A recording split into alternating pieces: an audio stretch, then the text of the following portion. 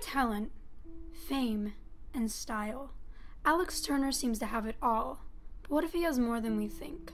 A dark secret, perhaps? No, I'm pretty good with secrets. So you guys already know, in a couple videos, I have referenced Alex Turner as a vampire. I mean, I should have just made a vampire sim because that's basically what Alex Turner is anyways. Yo, he is a vampire. They'll stop pretending he is Dracula. So as we know, I have a theory that Alex Turner is definitely a vampire. Like, I mean, it's obvious. And you might be thinking, how are you even qualified to know what a vampire is and how to spot one? I've seen Interview with the Vampire, I'm Buffy the Vampire Slayer's bitch, and Twilight, I was Team Edward, so I think I know a vampire when I see them.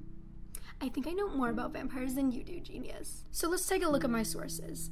So Alex was definitely turned around the year 1660, and since he is such an old vampire, he got sun immunity, he can be in the mirror. That's why in the Why'd You Only Call Me When You're High music video, he's in the mirror, but things look a little weird. Like, take a look.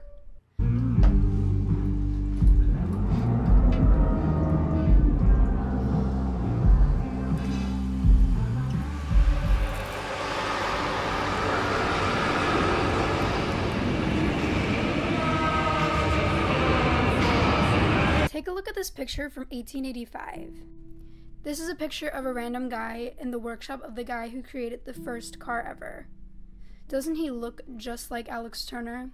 We all know that Alex Turner and Miles Kane have a very close relationship, but the reason for this is actually explained in their song Dracula Teeth that they wrote together. Miles is the first person Alex ever told that he was a vampire to, and Dracula Teeth is the story of how Alex turned into a vampire. Just listen to the lyrics. Wake up in an ice cold sweat, and my skin starts to creep. You're hovering above my bed, looking down on me.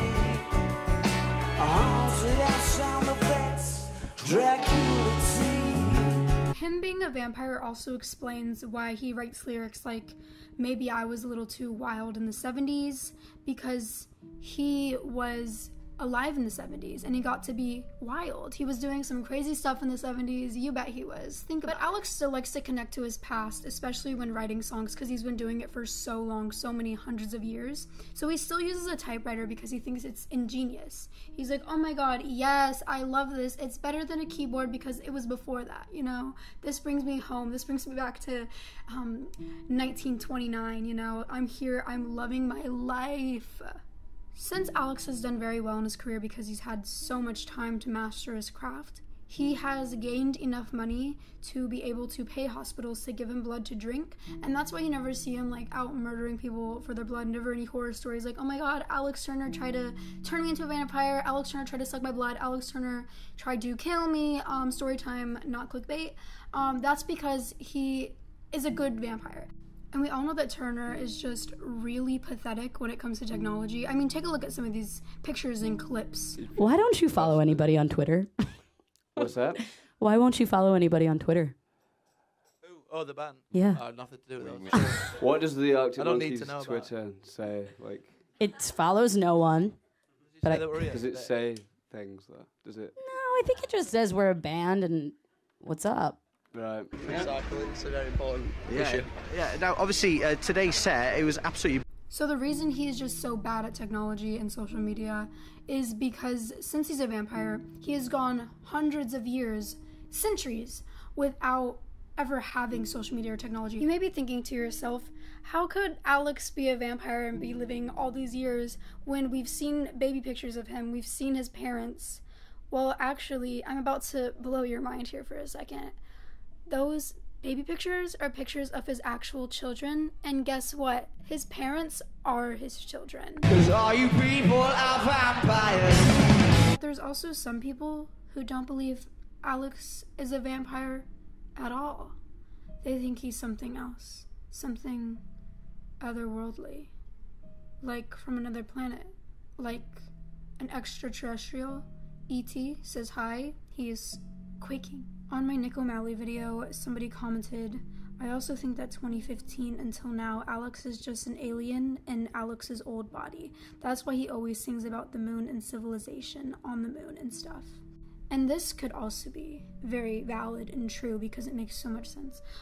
He's writing about all these different space-themed things, especially for the new album. He's just so in-depth and so in tune, on the same level as space and aliens. Like, his mind is extra terrestrial.